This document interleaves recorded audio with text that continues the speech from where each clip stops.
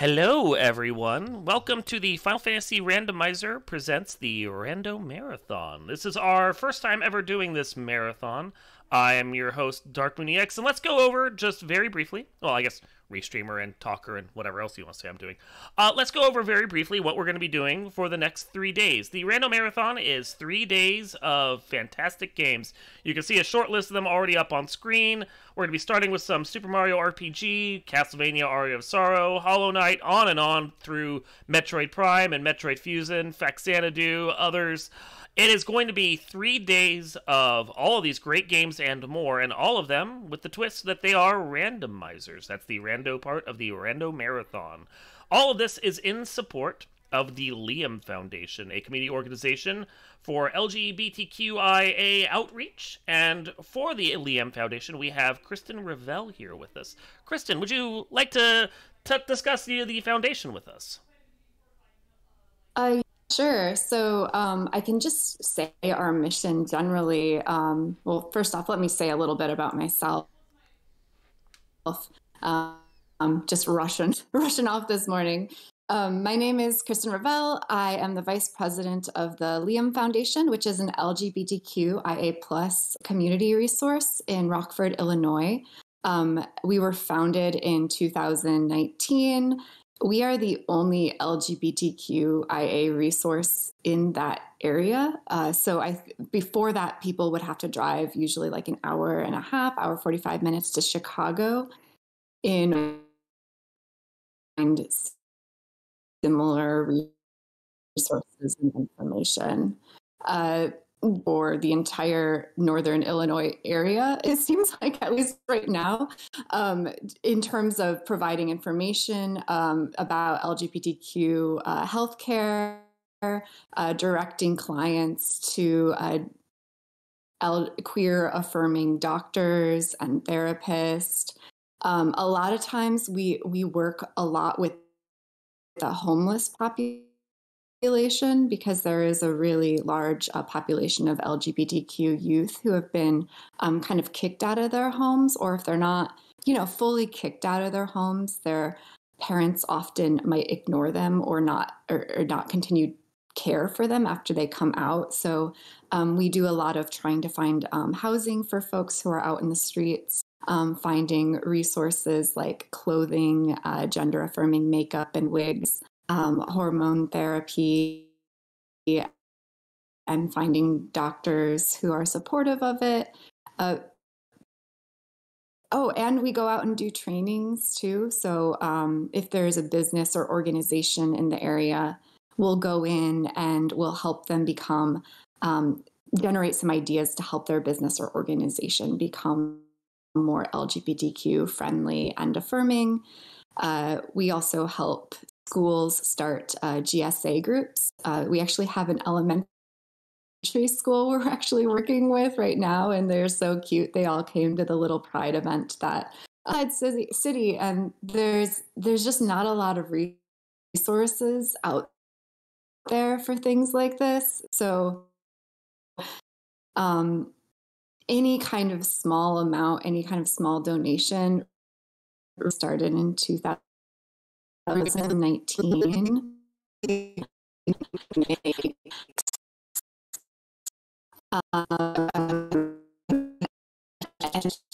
So we're a huge difference. We're kind of like in need of expansion.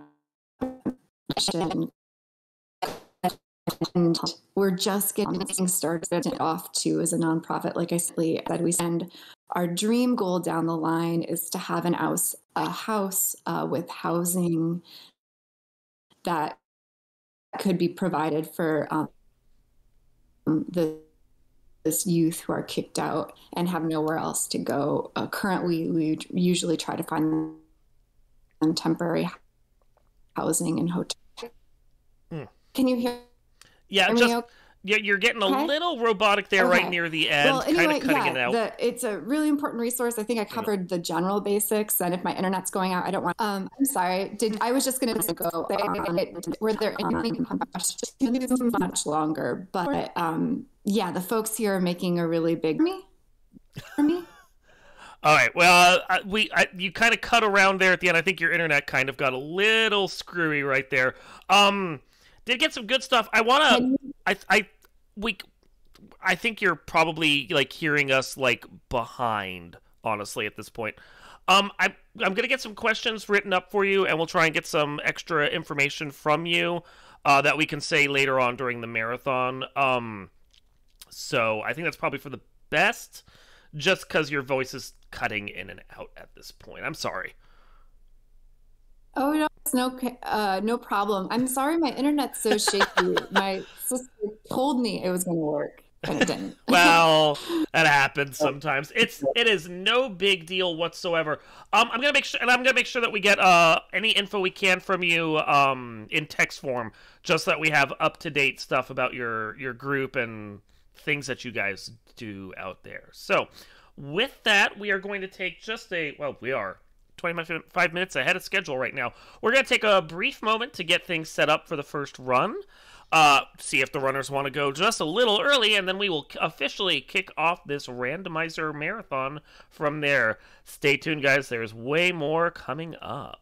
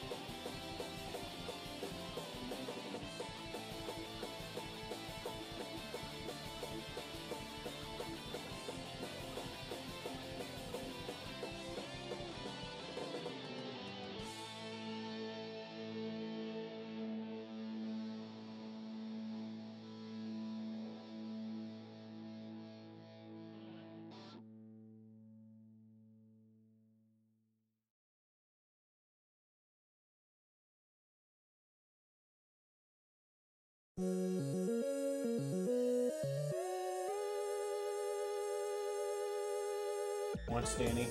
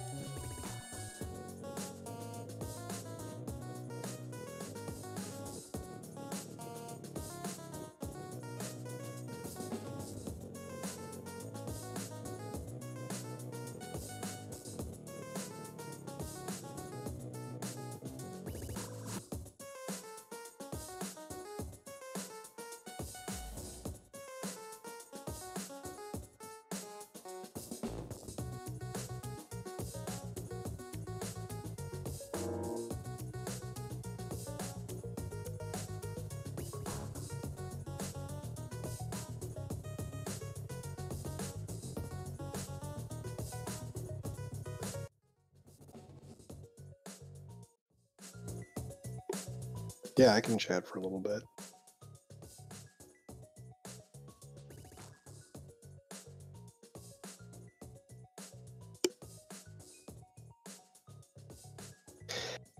All right. Well, good morning, everybody. It is a fabulous start to our FFR Rando Marathon 2022, benefiting the Liam Foundation. And I am looking forward to this fantastic Super Mario RPG run that we have coming up. But I did want to touch on a couple of donations that we have received already. We had a couple early donations before the marathon started. $20 from Anonymous saying, let's kick things off, put it toward boss randomization for Chrono Trigger Jets of Time co-op race. $50 from Phoenix. Will needs to name his thief TOSU, or at least make several mentions while doing comms of how OSU is clearly far superior to UM in all aspects, not least of which is their football team. $20 from Chadberg, put this toward the nightmare difficulty in the Time Spinner race number 2. And big dono this morning from Guardian Marcus, $200, saying marathon hype, so proud to be part of the FFR community. Thank you to everyone who volunteered to put this all together. $60 to Castlevania, Aria of Sorrow.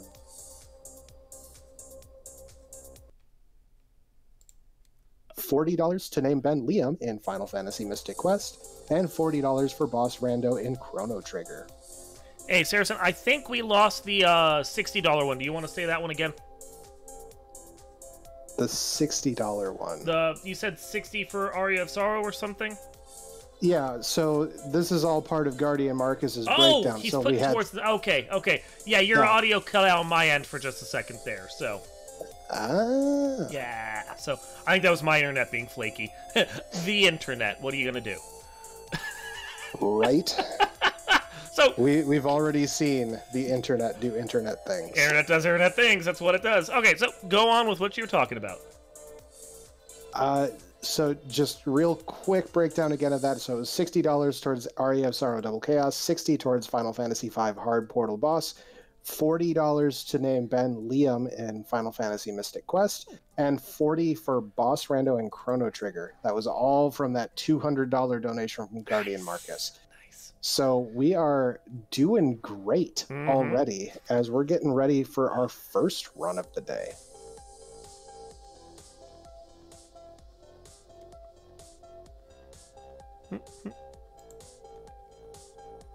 So, do you had some stuff you were going to mention about Liam Foundation, some notes or so forth? I do. Excellent. So, a couple of things that I noted, because I work in the nonprofit space, sort of. So, Liam Foundation was founded not all that long ago, but the work really started back in 2015 when founder Phyllis Galliseth's son Liam came out as transgender. That was the spark to bring a PFLAG chapter to Rockford. That's the Parents, Families, and Friends of Lesbians and Gays, which is a national organization. It was the first time bringing in any sort of LGBTQIA plus organization into the Rockford area. Liam was also the first transgender student to come out at Harlem High School in Rockford. Liam passed away in 2018, but with that, Phyllis continued to work in memory of, and through the work that had gone through with bringing PFLAG in, the first Pride Month in Rockford was in 2019, and Phyllis began collecting small donation amounts to pay for transgender teens' name changes. The Liam Foundation was designated as a nonprofit in 2020, which is kind of the big milestone. That's when you are officially a nonprofit. And I mean, they have an office space, they have monthly meetups for various groups, and they work on regional events. One coming up tonight, and I think this sounds fantastic. Not my bag, but man, it's exciting. The Steampunk Fairy Tale Queer Prom. That just sounds cool. That sounds fabulous, honestly. I am straight. I would still go to that because that just sounds like a fun time. and they're partnered with a bunch of different organizations as well. Just this is just across the border in Beloit, Wisconsin. So like kind of it's one of those sister cities just over the border sort of thing, but right there. But they also have coming up later this month a fundraiser from the Rockford Rage, which is their roller derby team. Which, man, roller derby is awesome. And it's fun. But yeah, also one thing that Kristen mentioned was providing resources for queer-friendly businesses, doctors, etc. And that they call that the Rainbow Book. That's something that they have on their website. They do Facebook Live events. They really are a great nonprofit in terms of function, right? Like they get a lot done with a very small staff, very small budget, and really trying to maximize what they do for the community.